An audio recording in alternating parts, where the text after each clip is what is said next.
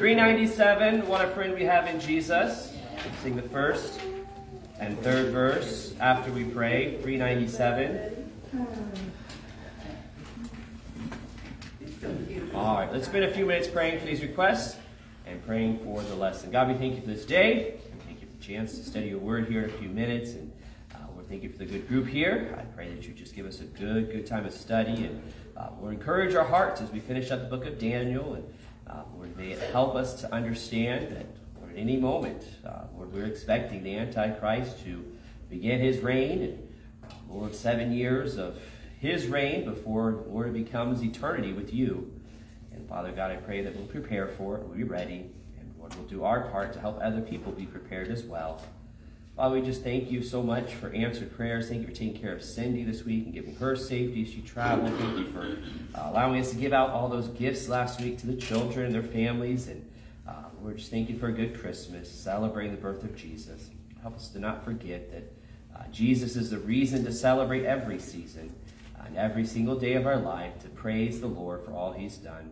Lord, just bless these requests this morning, praying for Joe and for Bonnie today, that you just strengthen and lift them up this morning. Ben's asked us to continue to pray for his health. Darren, for his procedure this week, that you just get him through it and help him have a fast recovery. Lord, Tisha, for her unspoken requests. She's asked us also to pray for her friend Susan Staggs and Sarah Blankenheim. Father, just continue to watch over Vida for her shoulder and wrist for healing quickly. And Lord, for her son Keith. Sandy, Father, added for Greg, Chuck, and Richard to be saved. Lord, think of Cindy has asked us to pray for her, for Dave, for his teeth procedure this week. And continue to be with Marissa, Rosie, and Brittany. And Listos mentioned these Armenian believers, Lord, that are being persecuted, starved. And God, I pray that you would just work and intervene in your mighty hand upon them. Father, Lord, you promised that, Lord, your children would not go hungry. And I pray that you provide for them in a mighty way. Lord, just bless these requests. Bless this time this morning. In Jesus' name, amen. All righty. 397, what a friend we have in Jesus. 397.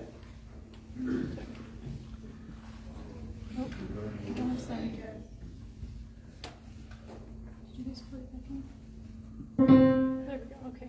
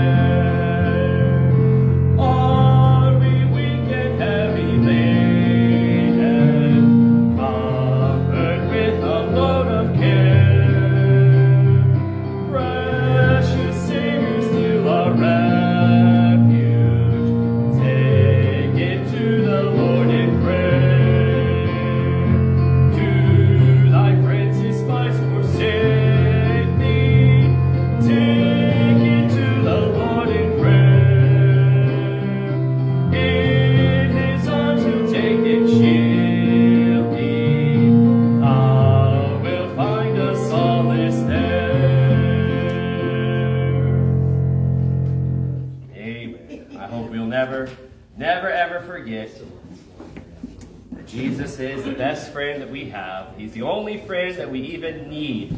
Amen. Amen. Talk to him like he is there and that he cares, because he does. So let's go ahead and flip to our final verse study. We're going to come back next Sunday and just look at each chapter. Hopefully we'll finish it up. But it's so important that we go back and remember all that we've learned. It took all of last year to get through the book of Daniel. And I hope that was an encouragement to you. I know it was an encouragement for me to study it and to learn it. And then we're going to start our study in the book of James. I don't know who it was that recommended that study, but I'm just going to tell you, I don't know that you're ready for it. Okay? Charity and I both have been reading through the book of James this week, and let me just tell you, it is going to be tough. You're going to get your booties kicked. Okay? But listen, I hope and pray that you won't be offended. This isn't what Pastor Cody has to say. This is what God has to say to the church. And it's going to be a difficult study because we're going to take each one of those lessons and take a week on each one of those lessons. And once again, some of you aren't going to want to come to Sunday school because you're afraid of what you're going to hear. But listen, the Spirit of God is going to say, no, you need this. You need this. Okay? I need this. We all need it. And so I pray that in 2024, as we open the book of James and we go lesson by lesson through this book, that you will allow the Spirit of God to say, this is what Jesus wants me to be. This is who Jesus was. That's what he lived like. Okay? The phrase, I think the theme for the book of James is like Christ. All right? And that's really what a Christian is. A Christian is someone who is like Christ. A Christian is not a believer.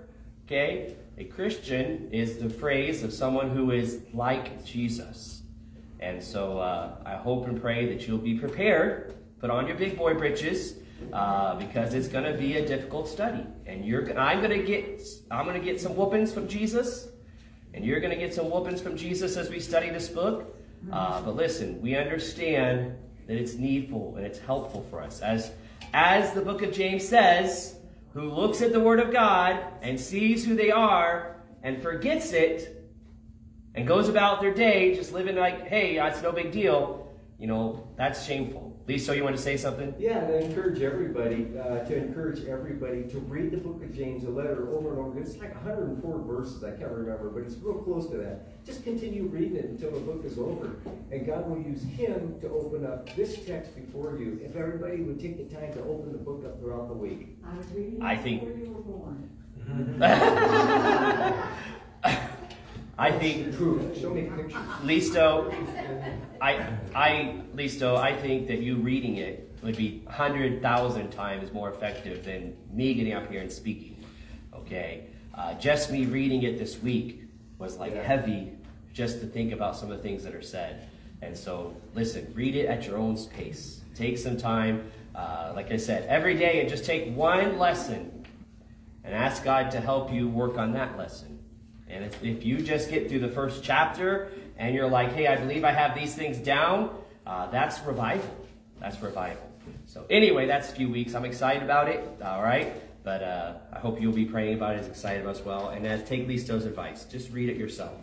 And if you can't make it every Sunday, if you're reading it, I know that you will be blessed from it. So into our study, last two chapters of Daniel, chapters 11 and 12, the time of the end, and even beyond. And so we've said these are the most important chapters of Scripture, because this prophecy, if it is truly prophecy, which we believe it is, then the Bible cannot be refuted as God's Word. And so you come across somebody who says, I don't believe this book, you show them Daniel chapter 11, and you said, if Daniel can predict every last bit of that, and it happened just like it happened, then this book is true, and I'm going to put my life to it, and I would encourage you to as well. All right, so Daniel in these chapters are given a more filled out timeline. This is the vision from Daniel chapter 2 that he was given. But in Daniel chapter 11, it tells us who these leaders are, and then it all the way gets even into Rome. All right, and then now we're in the divided kingdom today. And so the Bible says that in chapter 12 that there's going to come up from the Roman Empire a leader that's going to be the Antichrist. And that time Michael shall stand up, and there shall be a time of great trouble, since there was a nation from that time before. And so 3.5 years of great trouble. We studied that a few weeks ago. Last week we looked at these verses, 12, verses 2 and 3. And many of them that sleep in the dust of the earth shall awake, some to everlasting life, some to shame and everlasting contempt. And they that be wise shall shine as the brightness of the firmament, and they that turn many to righteousness as the stars forever and ever. And as I'm going to say this morning in this service, there are those that are saved, and there's those that are lost. There are those that are shining as the brightness of the sun in eternity, and there are those that are going to be suffering. All right? Two paths. The Bible is very clear. There's not a middle ground. There's not a gray area. There's the narrow road that leads to Christ, the broad road that leads to Satan. And then we read in Matthew, the sheep and the goats. Matthew 25, 31 through 46, how God's going to divide the sheep that are his followers, that are faithful believers of him, and they're going to get to go into heaven, paradise, and then he's going to take the goats. He's going to cast them into hell forever. And so that was our study. Today we're going to finish up the chapter of Daniel 12, and I've got 15 minutes to do it, so bear with me. And if we don't get through it, it's okay. But Daniel chapter 12, verses 4 through 13 is our study this morning, finishing up chapter 12. It says, "But thou, O Daniel, shut up the words and seal the book, even the time of the end. Many shall run unto fro, and knowledge shall be increased. Then I, Daniel, looked, and behold, there stood other two, one on this side of the bank of the river, and the other on that side of the bank of the river. And one said to the man clothed in linen, which was upon the waters of the river, How long shall it be to the end of these wonders? And I heard the man clothed in linen, which was upon the waters of the river, when he held up his right hand and his left hand to heaven, and sware by them that liveth forever. Then it shall be for a time and a times and a half. And when he shall have accomplished to scatter the people, all these things shall be finished. I had heard, I understand not. Then said, O my Lord, what shall the end of these things? And he said, Go thy way, Daniel, for the words are closed up and sealed till the time of the end. Many shall be purified and made white and tried, but the wicked shall do wickedly, and none of the wicked shall understand." Tisha, I know that you love the idea of world peace, but this is the idea, the understanding, the reality. This is Bible, okay? There's going to be those, many are going to be purified. That's the one I like to understand. But there's also going to be what? The wicked. There's never going to be a time where everybody on this earth are going to be saved. And therefore, there's never going to be world peace, because sin and evil and unrighteousness are going to abound. But the wicked shall do wickedly, and none of the wicked shall understand, but the wise shall understand. And from that time the daily sacrifice shall be taken away, and the abomination that maketh desolate set up. There shall be 1,290 days, 3.5 years. Blessed is he that waiteth, and cometh to the 1,305 days, a little over 2.5 years. But go thou way to the end, for thou shalt rest, thou shalt die, Daniel, and stand in thy lot at the end of days. And so a lot here to explain, and so let me get to explaining it. The very first thing Daniel is told here is to seal up this vision. He didn't keep it a very good secret. He wrote it down. But basically God is saying, hey, look, I have more information. There's more for me to tell, but I'm going to seal it up. I'm going to keep it a secret. And so there are things that Daniel was told that he did not reveal. And I think that that's the time that we're in now. I think Daniel was given a vision of every leader and every nation. But God said, I want you to seal that up and put it away. And so we understand God knows exactly how it's going to end, when it's going to end, and how it's going to happen. He showed it to Daniel, and we can trust. The next one he says here is that wisdom shall increase. We would never have imagined how much wisdom has increased. Those of you, Miss Janine, those of you that have been around for a while, Miss Jana, you can understand how fast wisdom has increased in just the last 50 years.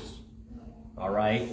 To the point, even in my time, you know, when I was born in 1985. If I had to know something, I had to go to an encyclopedia to look it up. Okay? Anybody remember encyclopedias? Right? Anybody before encyclopedias?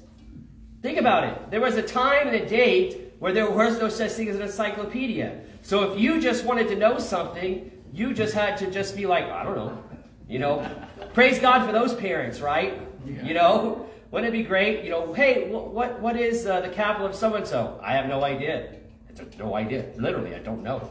You know, I don't know. Now it's like, well, what's the capital of so-and-so? I don't know. Well, then they have to Google it. Well, it's so-and-so. Let me tell you how, you know. Listen, wisdom has increased. We understand Google and Microsoft and Apple and all these things have increased wisdom. And so, listen, this is a sign of the end. As wisdom increases, It says there's going to be a time and a times and a half. All right? That's a time, 1 year, times 2 years and a half. So 3.5 years. We're going to see that repeated again. All right? Scattering the power of Israel is what Daniel says is going to happen. Once God has scattered the power of Israel. Why would God need to scatter the power of Israel? Well, why would he need to basically make it to a waste? Why? Because he's going to start over, isn't he? Right? Yep. He is going to basically take every last bit of strength that Israel has left. They're going to be scattered, the Bible says. Jesus says, go to the hillside. They're going to have no land, no leaders. They're just going to be spread out. And then guess what? Jesus is going to come. And he's going to give them a land, and he's going to be their leader. But he's going to come to the end of the nation of Israel. All right? And listen, folks, that's where we need to be as Americans. Amen? Yes. We need to let God have control of our land. Yeah. And to put our faith and trust in him. Not in man, all right, but in our trust in the Lord. And let him be our leader of our nation and the leader of our lives. Because we are sheep scattered. And we are going to be until we allow Jesus to be our Lord and our leader. All right, many shall be purified. I love that, okay? Those people who like to think that, it's just going to get worse and worse and worse and worse. This to me says many are going to be saved.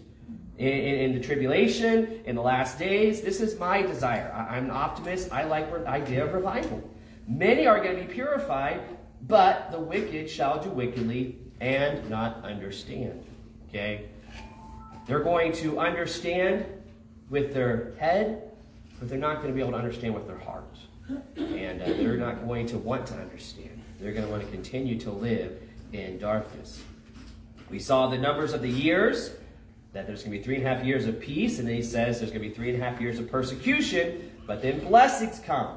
There's going to be 300 years from the time of the end of offerings to the desolation, and then another 3.5 years, and then at the end of that 3.5 years is going to come the blessings of the Lord. Blessed is he that waiteth for, I should have written those numbers down in my notes. You have them in front of you. You have the Bible open there.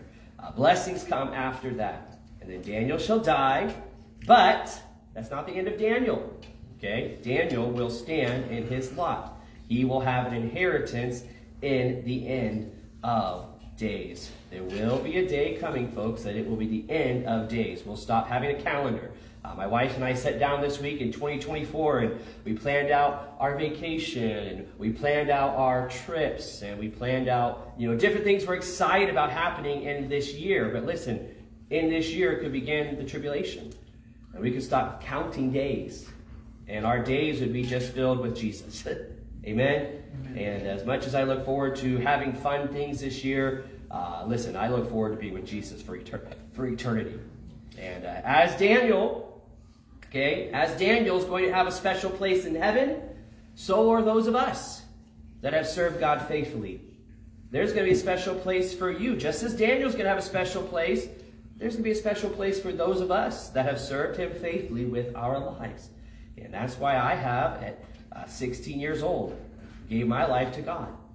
And gave my life on this earth to him to serve him. And I believe that as I faithfully serve God day in and day out, year in and year out, that God's going to reward me in the end for eternity with a special place, a special authority in his kingdom. And my prayer is that you guys would be less concerned about your position on this earth and more concerned about your position for eternity. And so lastly, before we finish up, let's apply these verses into our lives. The application was Daniel was right about every single prophecy in chapter 11, so we can trust his prophecy in chapter 12. Chapter 11, he went through all of those leaders and everything that was going to happen. It happened. Chapter 12 begins what we call the end times, tribulation. And we know that the Antichrist is next. He's coming. It's going to come a time when the Antichrist is going to come out of the nation of Rome, which could be just about anywhere as Roman influence spread throughout the entire world just about. Okay? So we know that he's going to come out of those nations and is going to promise peace and prosperity, and the world is going to come together like it's never have. But we understand they're coming against Israel, and they're coming against those who won't bow down to Satan. And those that will not receive the mark of the beast. They will be persecuted. The Jews will be persecuted. It'll be a great time for the wicked, but God's going to bring the end of the Antichrist those last 3.5 years. And so may we determine from this, all right, Thessalonians, I got to read this quickly and get through the last 2 points. 1 Thessalonians, this is, but ye brethren are not in darkness, that the day should overtake you as a thief. We're not in darkness. We have understanding that the day of the Antichrist is coming. So this is the challenge to the church there in Thessalonica. Ye are the children of light and the children of the day. We are not of the night nor of darkness. Let us therefore not sleep as others do, but let us watch and be sober. This is going to be our theme verse next year. Alive in 2025. All right? That's going to be our verse next year, 2025. Alive in 2025. For they that sleep, sleep in the night, and they that be drunken are drunken in the night. But let us who are of the day be sober, putting on the breastplate of faith and a helmet of salvation. For God hath not appointed us to wrath, but to obtain salvation by our Lord, who died for us, that whether we wake or sleep, we shall live together with him. Wherefore comfort together yourselves, even as ye do. So from this, determine today. We know the Antichrist is coming. We could be discouraged and down and depressed about it, or we could, hey, number one, be purified. Make sure that we're saved through the blood so that we can overcome. All right, Donnie's teaching us a new song this morning. It's called Overcome. And it's a beautiful song, but understand we only overcome through Jesus. Number two, determined to do more good and less wickedness. All right, our theme for 2024, love more in 2024. That means do more good, okay? Do more, determined that I'm going to do more for God and less for myself, more for the Spirit, less for the flesh. Determined today to encourage others to follow your example. Okay, that last phrase there, he says, listen, comfort and edify one another. That means we build up each other. We encourage. We lead the example so that other people can follow us, okay? When one falls, we're there to what? Encourage them. If two fall, if we have a good group of our church family, we can lift them up. But folks, if we all fall and we all just give up, there's no hope. We have to encourage to continue to live, to carry my own weight and determine I'm going to help carry someone else as well. I'm going to encourage them to love God more, to be faithful to him and to his people. And may we do our part this year to do more good, to love more in 2024. And what a wonderful encouragement Daniel has been. And so next week we'll come back and just go through each of the chapters and the lessons we've learned from Daniel chapter 12. And then next week, then 2 weeks from now, we'll be starting the book of James. So let's pray. Ask God to give us a great rest of our morning. God, thank you for this day. Lord, we thank you for the chance to study your word. Lord, I just pray that you'll take this last chapter, Daniel chapter 12, and Lord, may it not make us depressed. May it not make us think that things are dark, but may it encourage us to understand that many will come to know God. May it help us understand that we do our part to be the examples to the world. Lord, as we're going to sing here in just a few minutes, this little light of mine, I'm going to let it shine. May we shine our lights, Lord, all throughout our lives so that others might understand and might come to know Christ. That we, Lord, as a church, were determined to reflect God's love, reflect his light to the world. Give us the strength to do more. Lord, may we see revival in our hearts. May we see revival in our town. May, Lord, we even see revival in our world. In Jesus' name we pray. Amen.